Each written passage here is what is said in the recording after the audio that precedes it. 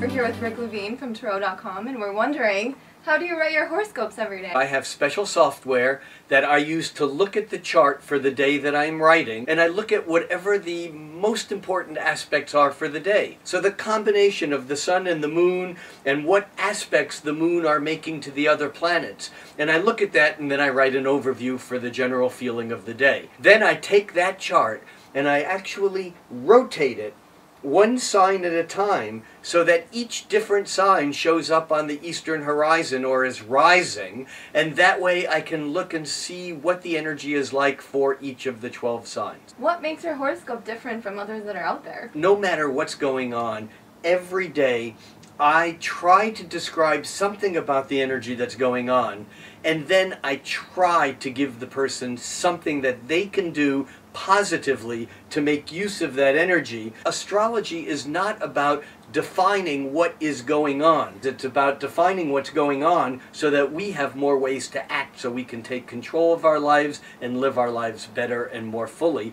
and that's what makes mine different.